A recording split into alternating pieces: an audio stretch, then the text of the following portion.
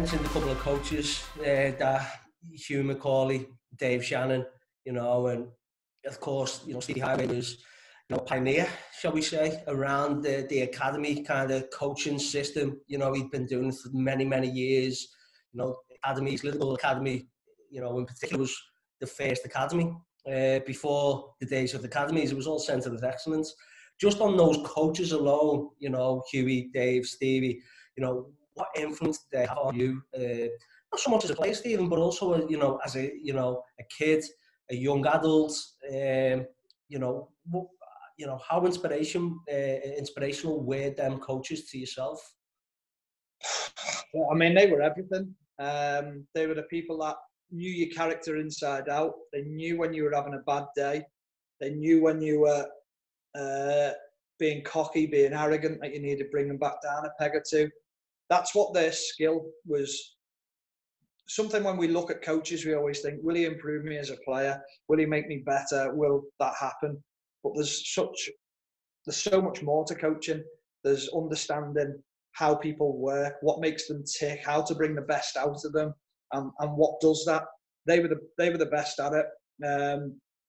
Dave Shannon was probably the one for me who made me realise how hard I'd have to work so fast forwarding a bit, when I'd gone into the academy, I broke my leg 2 or 3 times, and it was just the worst situation for me.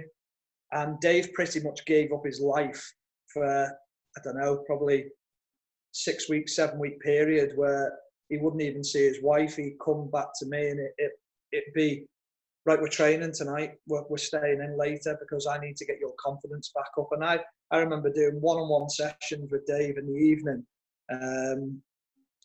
and just trying to build that confidence up in me.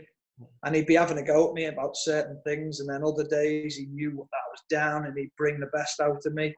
And that belief that he showed in me gave me extra drive to get back fit, to become a professional player, because it showed to me how committed he was to me and how committed he was to the game and how committed I needed to be to the game and to the profession as well. Steve Heighway was always the coach or the person who would test your personality. He'd test whether you wanted it, and whether you had it in you to fight back, and whether you respected people, how you were brought up. The life skills he gave me were incredible, and still try and use them to this day. Still try and speak to them, ask for advice as and when I can, because they were huge influences in my career.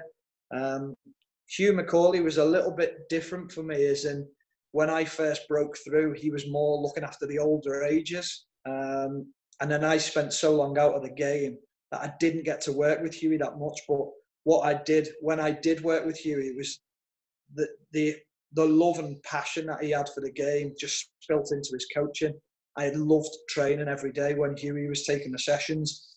He was moved up to the first team squad when I was in and around it. And it was great to get a familiar face, because when I wasn't playing, or the first team players who weren't used at the weekend would often train on a Sunday, or when they needed extra work, Hughie was the person to train them.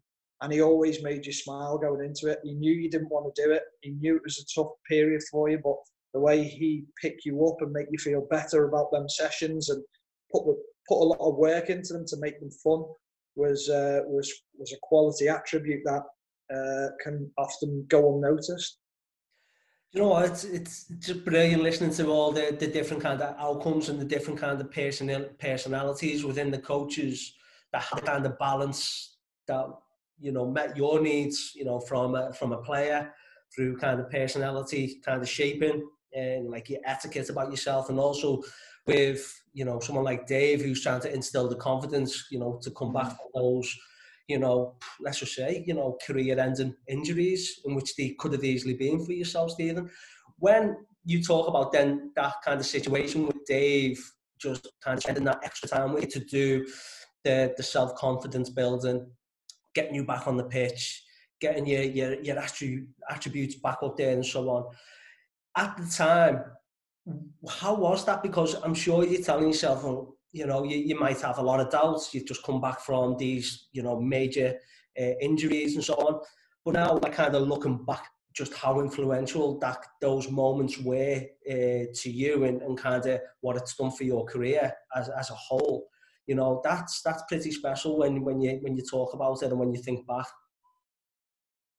Yeah, if I hadn't have had the coaches that I had at Liverpool, I don't know whether I'd have made it. I really don't.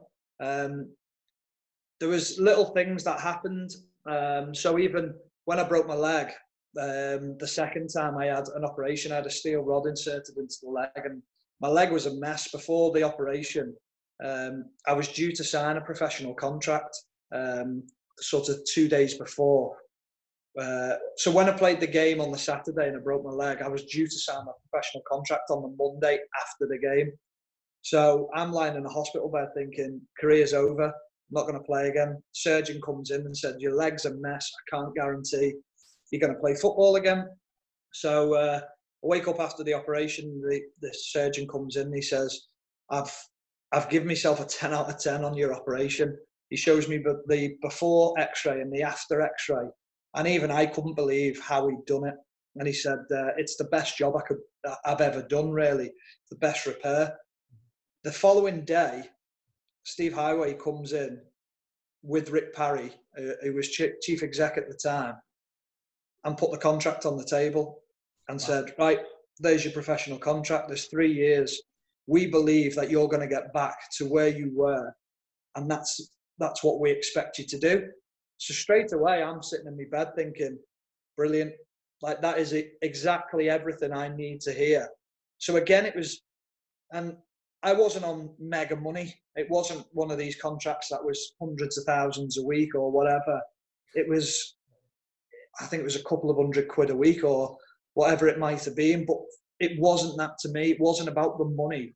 It was about the contract and the belief in me. It was about the words of, we know you'll get back to where you were. We believe that you will make a living out of the game, whether that be at Liverpool or somewhere else.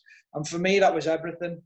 Those nights I spent training with Dave alone, when you look back at them, if I'd have gone to someone and said, can you train me for an hour every evening or an hour and a half, I need to work on this, my confidence is low, it's not working, and they'd have turned around and said no, well, I wouldn't have got back to where I wanted to be as quick as I wanted to be.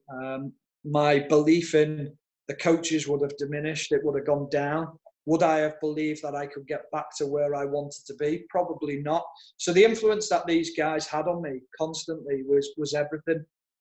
The other thing that they did really, really well was that they spoke to the other players about it. So when we went into training and I was fearful of going into tackles and I was worrying about that side of the game, the mental side of the game, the other players helped me along with that because they'd been spoken to by the coaches. I didn't even realise they'd spoke to them, but it was, listen, you're going to have to tackle them. We know you don't want to because you're fearful something will happen.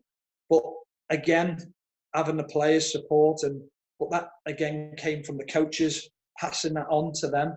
So the influence that the coaches had, I'll never ever forget that to this day. It's just phenomenal. A lot of people say, well, that's the job. But it is the job to a certain extent. But to actually carry it through, to do the extra time, the extra hours, the extra belief in you, that meant so much to me.